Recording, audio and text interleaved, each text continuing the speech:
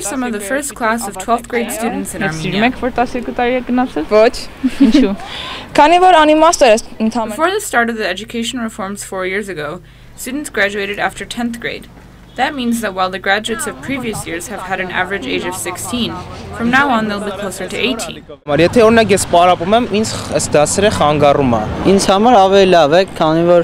Ես ավելի խորացված եմ ասնում։ Ինչու որոշվեց, որ փոխվի 10 տարուց 12 տարի։ Ուրեմն հիմնական խնդիրը 10-ամյա կրթության այն վերաբերում էր սովետական կրթության համակարգին եւ համապատասխանում էր սովետական հասարակարգին։ 90-ական թվականների սկզբին Հայաստանը անկախություն ձեռք բերելով սկսեց ինտեգրվել միջազգային հանրությանը, որտեղ կրթության համակարգում ընդունված էր 12-ամյա կրթությունը, բացի դրանից հայտնվեցին առարկայական ծրագրում բազմաթիվ նոր առարկաներ, որոնք կյանքի նոր պահանջներին էին համապատասխանում։ Երեխաների համար որոշ առարկաներ դառնում էին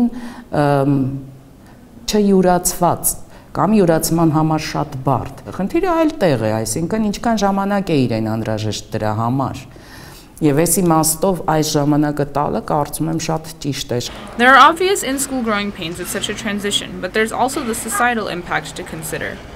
In Armenia, university and adult life generally used to start at 16. All males are mandated to serve in the army for 2 years from age 18, and many people marry early.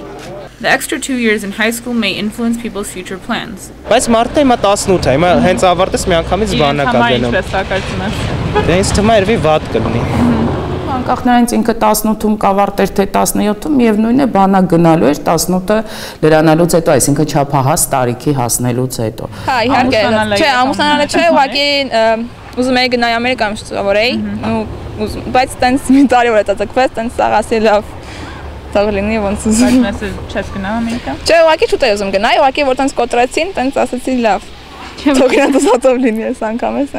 conversion to a 12-year school system is anticipated to finish this year, but it's far from a perfect system.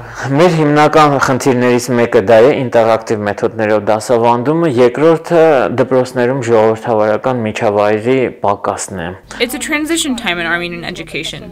Changing the graduating age is just one aspect. Further effects remain to be seen.